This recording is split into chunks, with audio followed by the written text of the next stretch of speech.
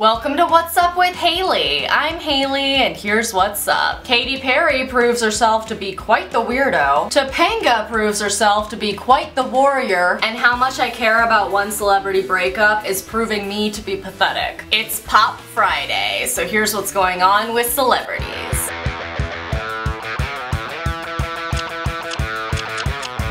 Topanga from Boy Meets World, also known as Danielle Fishel, had an awesome response to bullies on Twitter who criticized her weight. I hope you'll look at your own miserable lives and learn to stop judging others on their weight and looks. Love and happiness wins again. Mr. Feeney would be so proud. In other news, Orlando Bloom and Miranda Kerr have announced that they're getting divorced. I hope they have lots of support during this difficult time, and I also hope that both of them have my phone number if they're interested in getting back in the dating scene. And in other news, Katy Perry recently stated that she has locks of Taylor Swift and Miley Cyrus's hair in her purse and that she carries them around for good luck.